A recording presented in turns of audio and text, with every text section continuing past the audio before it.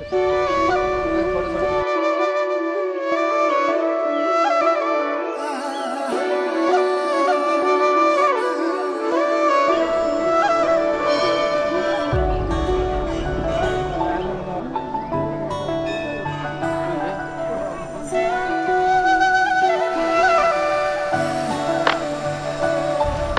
हामी छौँ गण्डकी स्वर्णिम झुला।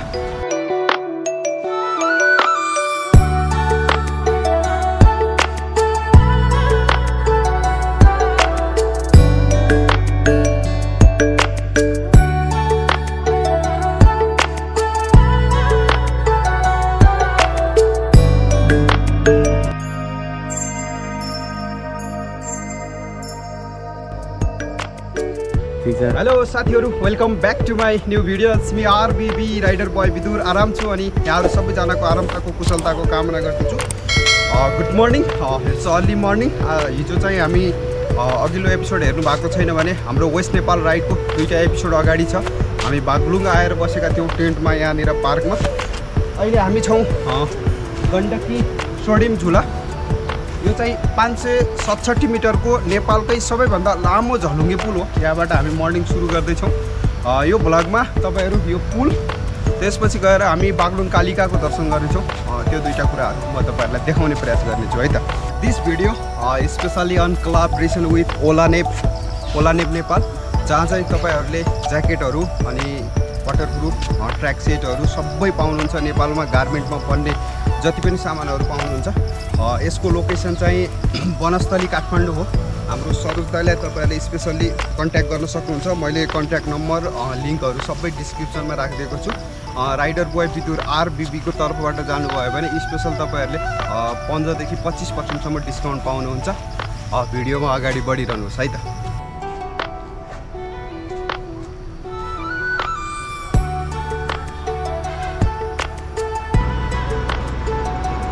हिजो रातिको भ्लगमा चाहिँ यो यस्तो राम्रो लाइट बोलेको थियो होइन, खत्रै बोलेको थियो।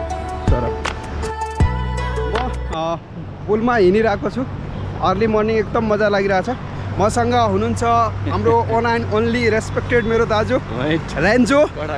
Check the video link in description. उहाँ चाहिँ नेपालको फर्स्ट मोटो भ्लगर हु समिट्स मेरा pick highest trekking pick in the Nepal.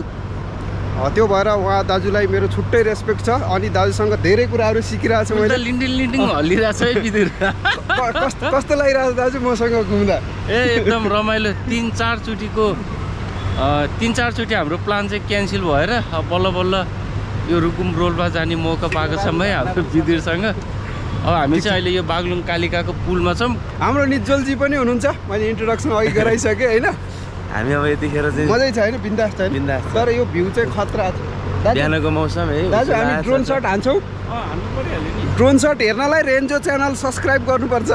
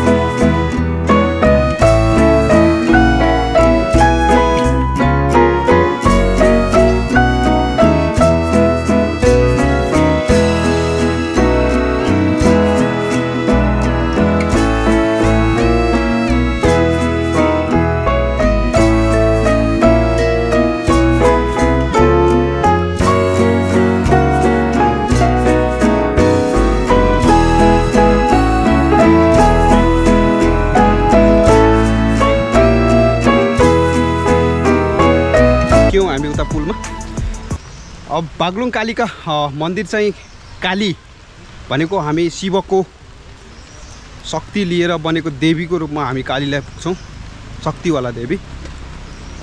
हामी दसैँमा हाम्रो हिन्दूहरूको महान पर्व विजयादशमीमा हामी कालीको दुर्गाको अवतारको रूपमा कालीको पूजा गर्छौँ। यो मन्दिरसँग समेटिएको एकदम अर्कै छुट्टै एउटा रोचक तथ्य मैले फेला पारेको छु। त्यो के रहेछ भन्दा पहिले 2224 राज्य हुँदाखेरि पर्वत राज्य यो क्षेत्रको शक्तिशाली राज्यको रूपमा थियो। प्रताप नारायण सिंह मल्ल पर्वतबाट पाल्पाको मणि मुकुन्द सेनको छोरी राजकुमारी बिहे गरेर लिएर आउँदाखेरि यो जङ्गलमा बास बसेको र जङ्गलमा बास बस्ने क्रममा एउटा यहाँ चाहिँ एउटा चिजवस्तु फेला पारेको र त्यो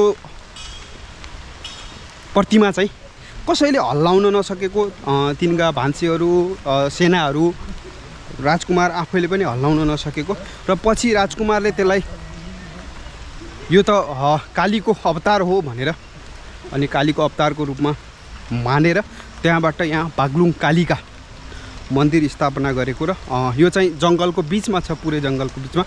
भित्र हामी मन्दिरमा त्यो कालीको प्रतिमा अहिले पनि हेर्न सक्छौँ। यसको 4वटा इन्ट्रान्सहरू छ, 4वटा कुनामा। अहिले हामी यता पश्चिमतिरबाट छिरिरहेछौँ।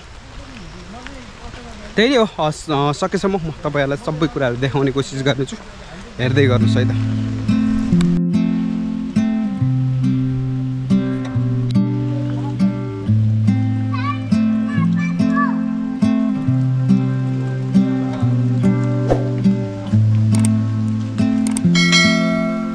हामी बागलुङ कालिका कालीदेवीको मन्दिर नजिक आइसकेका छौँ। यो मन्दिर चाहिँ देवीको दुर्गा देवी काली देवीको मुख्य मन्दिर भएको भएर यो चाहिँ विजयादशमी चैते दसैँ जस्ता पर्वहरूमा र शिवको पनि भक्तको रूपमा मानिन्छ दुर्गालाई। र दुर्गा काली देवी चाहिँ एकदम नरसंहारवाला, रगतहरू मन पराउने होइन, बाघमाथि चढेको त्यो देवी हो। त्यो भएर यहाँ चाहिँ धेरै नै बलि दिने पनि हामी देख्न सक्छौँ। त्यो चाहिँ मलाई मन्दिरमा मन पर्दैन। त्यही नै हो, अब यो एकदमै शक्ति भएको ठाउँ हो। विशेष रूपमा हामी अगाडि बढ्दैछौँ।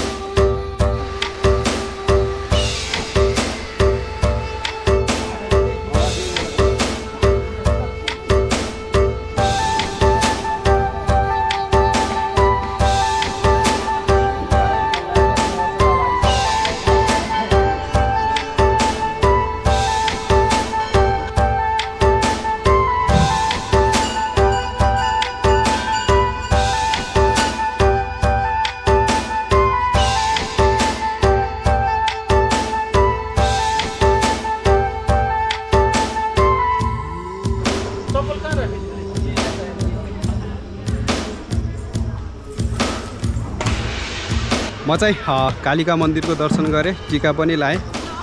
यो आजको एपिसोड कालिका मन्दिरमा यहीँ इन्ड गर्छु। यो पछिको नेक्स्ट हाम्रो डेस्टिनेसन चाहिँ पञ्चकोट हुनेछ यहाँबाट। अब हामी टेन्टमा जान्छौँ अनि प्याकिङ गर्छौँ र हिँड्छौँ। भिडियो कस्तो लाग्यो, च्यानलमा पहिलोचोटि आउँदै हुनुहुन्छ भने च्यानल सब्सक्राइब गरेर अगाडि बढ्नु होला, मेरो यात्रालाई अगाडि बढाउन सहयोग गर्नु होला। यो भिडियो यही इन्ड गर्न चाहन्छु। यहाँहरू सबैको दिन शुभ रहोस्। Thank you.